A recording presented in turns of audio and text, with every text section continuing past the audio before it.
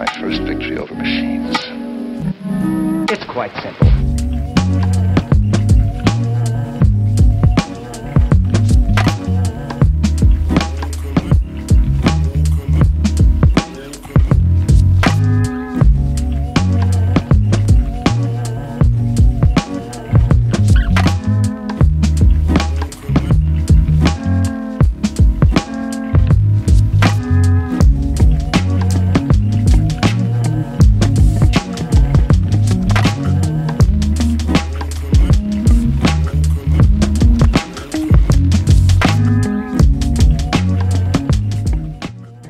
Hi everyone, I'm Alex, and on today's episode I'll be teaching you how I made this coffee bar or breakfast station out of reclaimed wood from a used pallet.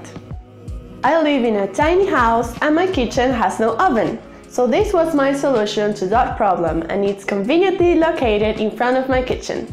If you're new here, welcome, and don't forget to check out my other videos for more cheap or free DIYs. And if you like my content, don't forget to subscribe and ring the bell for new videos every Friday. And let's jump into the tutorial. For me, of course, the first thing to do is to separate all the boards from this used pallet, since I like to make most of my projects using recycled materials. I used the wood from two different sized pallets, one with half-inch boards and the other one with 1 inch. As well as two long boards that I had from a previous DIY that were 2-inch thick. To separate this bigger pallet, I required my husband's help, because I literally tried for 2 days on my own, removing only about 3 boards maybe, and he did it in 20 minutes, okay? While he does that, watch me devour this bag of chips very fast.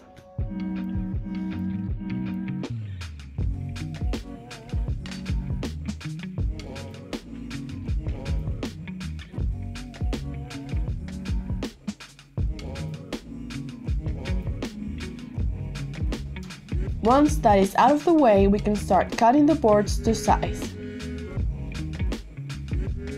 I took all my measurements, taking into consideration this table oven that we bought, so that it will give the appearance of a built-in. Here I am cutting all the boards that I will use on the sides and the bottom from that 1-inch boards.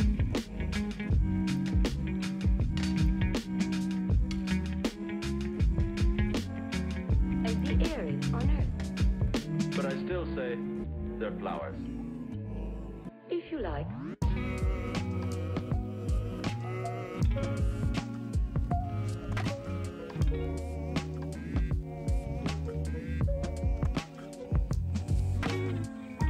Also, I cut 2 of the thinner planks in half to use as a reinforcement on the inside of the belt, since I don't have clamps that are big enough to hold this amount of boards.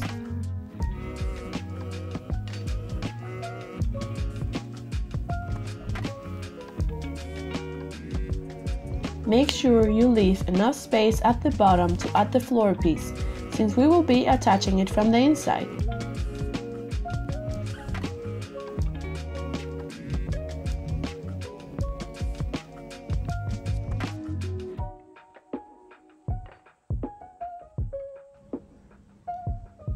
Laying all the boards with a nice size down, I added glue in between the boards and undercutted long planks, and joined everything as tightly as I could, adding nails to get everything together as shown on the video.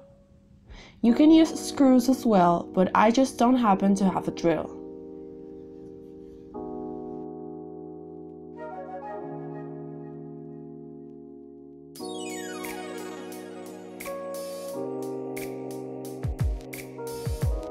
I also added a strip of wood where I wanted the oven shelf to be, making sure it was level.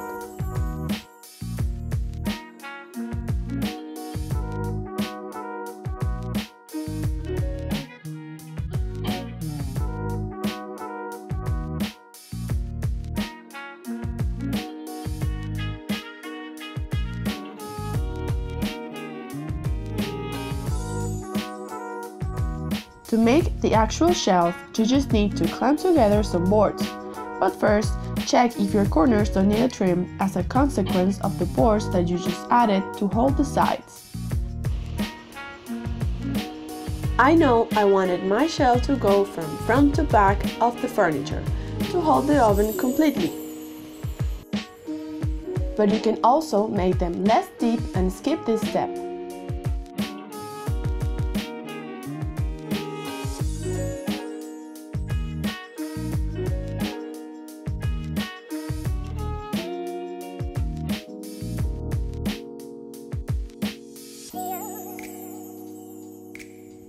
For the top, I decided to go with a sort of butcher block, cutting the thicker boards in half lengthwise, and then making shorter blocks to create an intermittent pattern.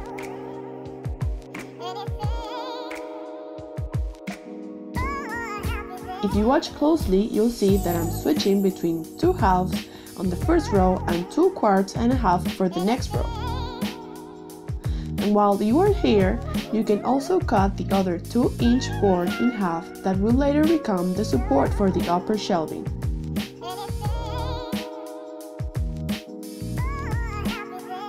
I unfortunately cut the pieces too short, because it came to me last minute that I wanted the butcher block to be on top and not in between the boards, so I made 3-inch pieces and add them to the design wherever I thought they looked right.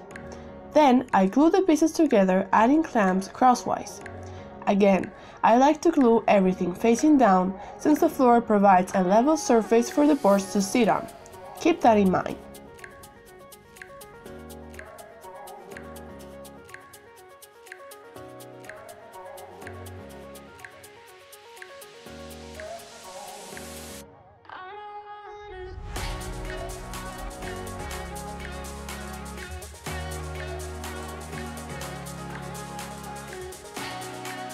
While that dries, I'll finish the rest of the piece with some sanding. You want to get them baby smooth. The lowest the number, the bigger the grip. Start with something like an 80 and move your way up to a 120 or a 180. And don't forget to use protection on this part, especially around the mouth and nose.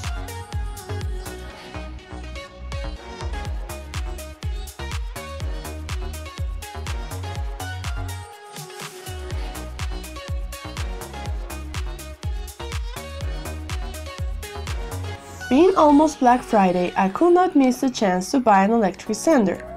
This one is small but powerful and only cost me around $30. I'll link in the description in case you want to check it out.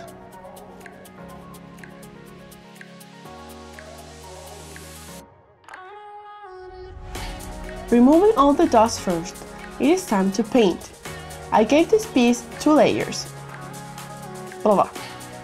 I gave these pieces 2 layers on the inside since it's the hardest part to paint once assembled.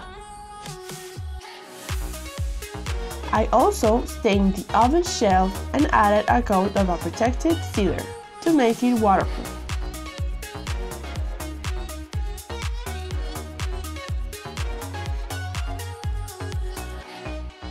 And once the paint was dry, I got to join the pieces together using clamps to grab the shelf to the bars that they sit on the sides, so that I could glue and nail the rest of the union parts together. You can choose to add reinforcements on the back to keep it from moving too much while you assemble, but I found that once that everything is dry, the thing ends up being pretty sturdy.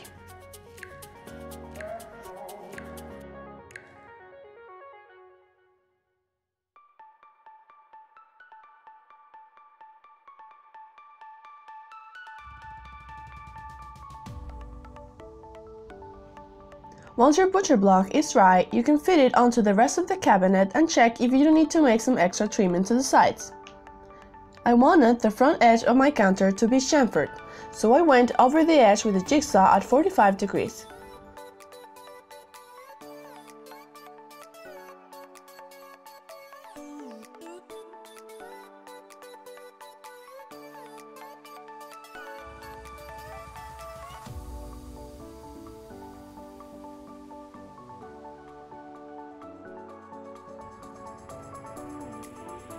Get everything together once more because now we are going to measure where we want the upper shelving to be.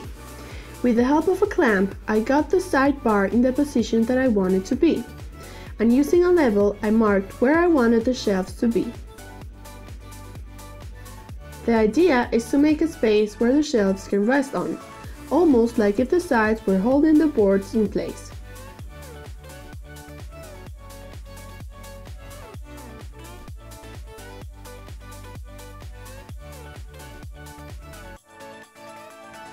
Figure out the angle and make parallel cuts inside the markings. This way you'll be able to remove the slimmer slices easily with a screwdriver as shown on this clip.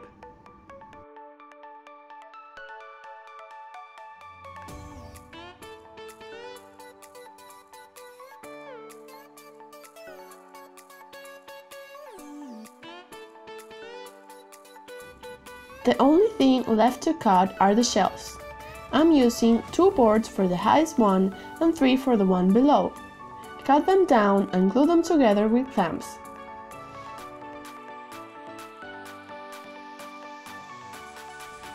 Back to the butcher block. I finished this piece, smoothing it best I could with a hand plane, sanding it all around, and added the same tint and sealant that I added to the shelves.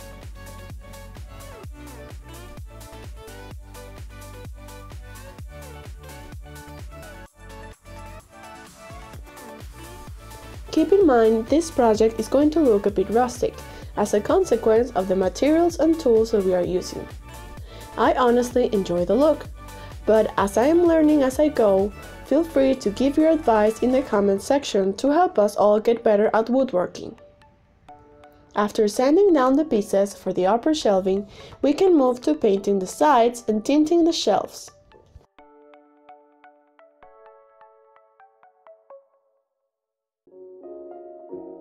And before painting the rest of the cabinet, I decided to fill in the gaps that were between the boards on the front, to make it look like if it was a solid piece. You can also choose to mask this gap with a strip of wood.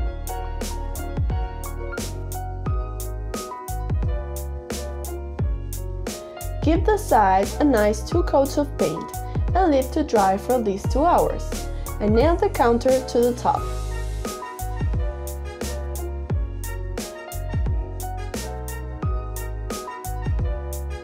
And once everything is dry, you can go ahead and put everything back together to mark the height of the shelves. Check that everything is straight and set a plan for gluing. We first got the sides on with glue and clamps, and then added a bunch of nails.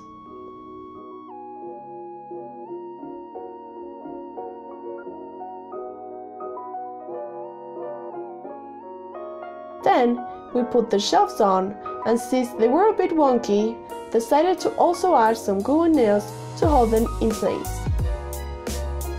Leave that to dry overnight.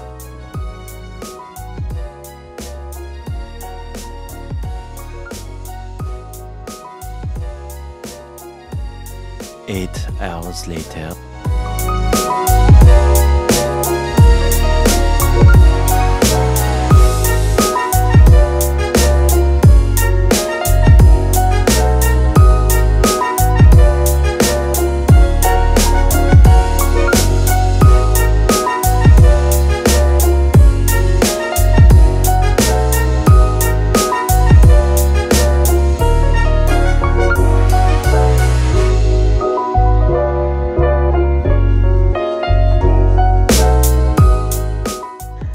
Thank you so much for watching. I know this video came out a bit long for what I usually make, but I think it was my biggest project so far. Let me know in the comment section what kind of projects you would like to see me do next. And I will see you guys next time.